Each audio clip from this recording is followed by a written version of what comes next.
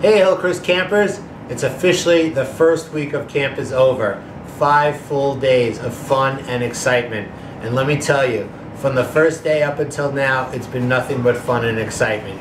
On the first day of camp, buses were here on time. Second day of camp, the lower camp was amazed by going to see How to Train Your Dragon 2.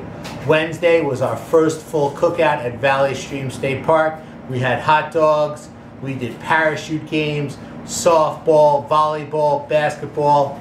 Wonderful day. Thursday, we always celebrate the day before the 4th of July as our red, white, and blue day. And as always, our Hillcrest staff and campers came dressed in our patriotic colors. Lunches, new lunches this year, delicious, exciting, nutritious. We were off on the 4th, which brings us to today, which makes it our first full week of camp. The upper camp went to Central Park Zoo. Although it was a little bit hot, the animals were out and everyone enjoyed.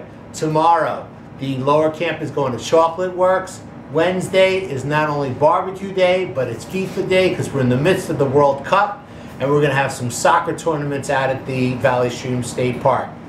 The 10th, upper camp is going to Bounce. And let me tell you something, this is something new. I was just there a couple of weeks ago. I couldn't believe it. Everywhere you look is a trampoline. And this place is the size of like an aircraft carrier. It's tremendous. Speaking of aircraft carriers, the tweens are going to be taking off, all right, on Friday to go to a walk over the Brooklyn Bridge.